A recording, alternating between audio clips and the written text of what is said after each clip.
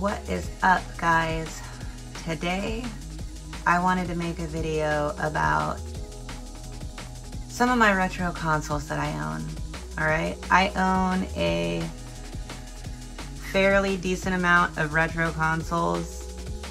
I'm not gonna say I'm like the queen of retro consoles because I definitely am missing some. And oh my god, it's the cardinal sin. But I got a really, really good deal on that, so had to do it.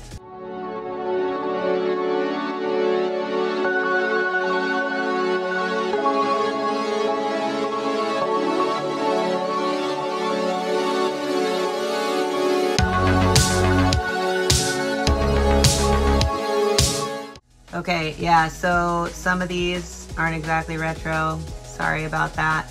But we're gonna go upstairs and we are gonna actually look at my retro console collection. And I want you guys to see a lot of the stuff that I do own because I think you'll appreciate it. So, one thing I will say is that you aren't gonna see my Ataris out because this one, the RF output is broken, and the other one I put away because I put another console in its place. So this one doesn't work, but my 800XE does work and it works really well. I do have my games up there and I will show you guys that. All right, let's get it started. Okay, guys. And here we are. Now, if we go down here, we'll get into the PlayStation 2, PlayStation 1, including all imports that I have, and then my Atari collection. So I only had games that could play on like the 400 and up. Well, actually, I think these right here, there's a couple of, what are those, 5200, 2600 maybe? I think those might be 2600 actually. Anyways, so I grew up, like the first Atari that I ever played on was an Atari 400. My neighbors had a 2600 that we would all go over there and play on. But my dad used to use a 400. And he had like the disk drive and all that. And that was my first experience playing games at home. I have a fairly decent collection of carts and I do play them from time to time, believe it or not. But these are my PlayStation games again. And then PS2. Not as big of a collection, but got some goodies in there. All right, and then moving on, here's kind of my setup. I've got the CRT, mainly hooked up to the 8-bit systems, and my Saturn. And then I've got this little guy right here. And this one is more for my GameCube N64. It actually runs my Super Famicom, PS2, PlayStation, and Jaguar. If you look back here, it has got a monumental amount of areas to plug in consoles. So my PS2 runs off of composite. These are RCA, RCA, RCA, and this is actually, it has an HDMI adapter on it. RCA and RCA. And oh, I love this, it's one of my favorites. And then I have the FX pack, crucial. And then I've got a Wii U. A lot of people hate it on the Wii U. But there's some games for it that are just really cool, even if it's like 2 or 3. And then I've got my Famicom disk system and my NES. So for me, these are all key systems, key consoles that I played growing up. with the exception of this, actually. Surprise, surprise, I got this later on because I was in the military and I just didn't, I never got it because I was on deployment or working or whatever. So anyways, I have it now. And let's check out some of the games I have over here. My NES collection is not huge, but I have a lot of games that I like. And then back here, we've got another copy of Zelda, which doesn't save. It is what it is. My Sega Saturn, and I've got the cart back here. That's the RAM cart. Dreamcast 360, which I actually got while I was in the military, before I ever deployed or anything. And then up here, we've got Game Boy and Game & Watch. These are really cool, but I was actually like not, the screens are so small that I'm just like, I don't know. But they're cool, I hang on to them. Anyways, here's a custom Game Boy Pocket. Okay, so my Game Boy Pocket is this little bad boy, and the screen is lit, sorry, and it looks really cool, right? But it's basically a custom shell with a front lit screen. And to be honest, my eyesight isn't that great, so I need light. Here's my 3DS collection, and I won't go over everyone, but I'll just kind of flip through here. You guys can see. And not all of my games are in there, most of them are. And then here's some of my DS collection. And then this is my 3DS. I love this one. It's the last one that they made as far as like models. It's the XL, the new XL, and it's all white, and it's got those, you know, blue, red, yellow, green buttons. What is it? Super Famicom colors. Game Boy Advance SP. Okay, I've got tons of games in here. You bet I got Castlevania in there.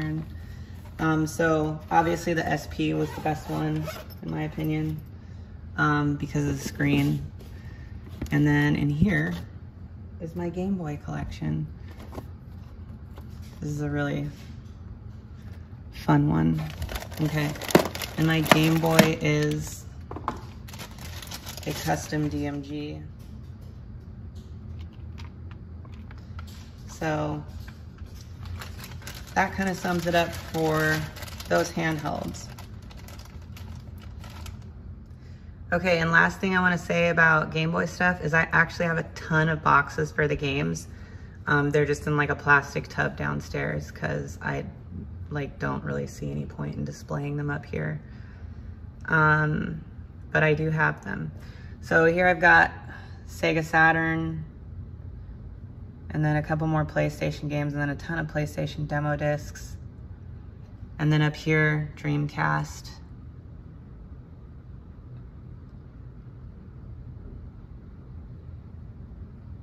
And Dreamcast. Oh my God. Anyways, Wii U, Animal Crossing Amiibo Festival, and here's some cool ones.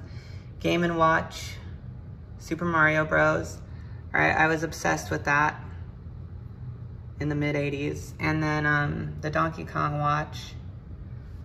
I got that in a Kellogg's cereal box.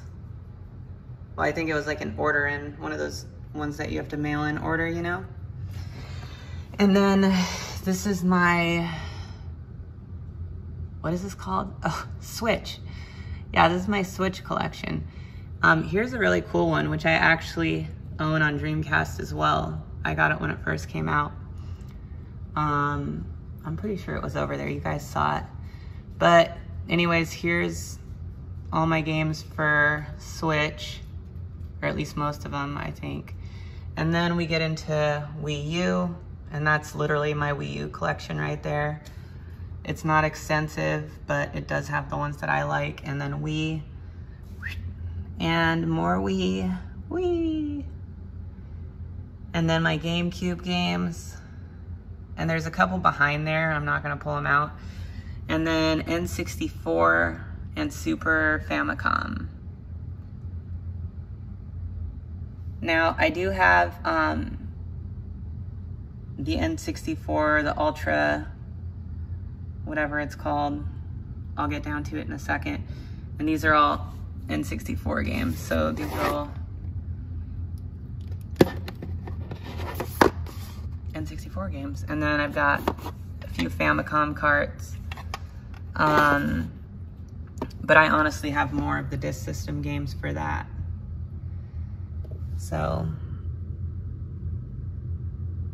yeah. And then Super Famicom and Super Nintendo. Now, if we go back up here, you're gonna see right here, this is one of my favorites, Far East of Eden Zero, but it's got the full English translation on the cartridge, which is super sick because this is such a good game. It's so cool. It's really unique. Some people love it, some people hate it, but it's like most RPGs. Over here, I've got 3DS and DS games, which you guys saw in the cases. I think there's a few of these that actually have the game in the case. And then down here, I've got Jaguar. I actually only have 2 games for the Jaguar, which is Doom and that Xenon 2, which came out way later on. It came out way later on. Actually, I think within like the last 3 years. And I sold most of my other Jag games just because I have the game drive. And as long as I'm playing the game on the original hardware, I love it. Now, don't get me wrong, I love emulation too. I think emulation is awesome. However, I would prefer to play the games on the original hardware if I have a choice. So that is why I keep most of my consoles, because I love the original hardware. Anyways, that's it for upstairs. If you guys have any questions, please leave them in the comments. I will be happy to answer. We're gonna go downstairs now, and I'm gonna tie up the last few consoles that I have down there. Okay, so here's the Flashback 9, my PS5, Switch, obviously not retro consoles, but then under here I've got my PSP and PS Vitas, so those are kind of like my other consoles that are quote-unquote retro. And then my PSP games, that's the extent of my PSP collection, but I've got some good ones in here. And then PS4, PS5. So yeah, that about wraps it up. I did have a PC Engine, which I recently got rid of. And the reason why is because for some reason that is one of the consoles that I actually just play more on emulation. And I'm kind of like I'm not gonna like keep something when I'm not using it. If I don't use it like at all, then I don't keep it. So that one and Genesis are the two. Like I've really been on the border of getting another Genesis, but when I lost mine, like basically funny story, when I was a kid, my stepmom gave away my Genesis to my friend and all of my games with it. And I was just kind of like, wow. And I had like all the best games. And after that, I was just over it. I was just like, I don't want to get another one. So, But yeah, that's it. So everything else is pretty much in hand, all the way back to Atari. So let me know what you guys think, and like what some of your opinions are on the retro gaming scene and stuff like that. It's funny because it's called retro gaming or whatever, but to me, it's just like gaming. Like, I mean, all the stuff that we do videos about and stuff like that, to me, it's just talking about a lot of the nostalgia and the little things that people knew about from, you know, that period of time when that's what gaming was. So I don't really like actually picture it as retro gaming. I just frame it that way because it's how everybody understands it. It's in context. Anyways, I did get something cool in the mail today for my arcade area in the game room. And I do want to show you guys my multi-cab, which I have in the garage, which is a full-size build with a tank stick. And it's actually being renovated right now, but I will do a full video on it and go over that with you guys. I hope you guys have a great weekend. Thanks for watching, and leave a comment down below and let's discuss.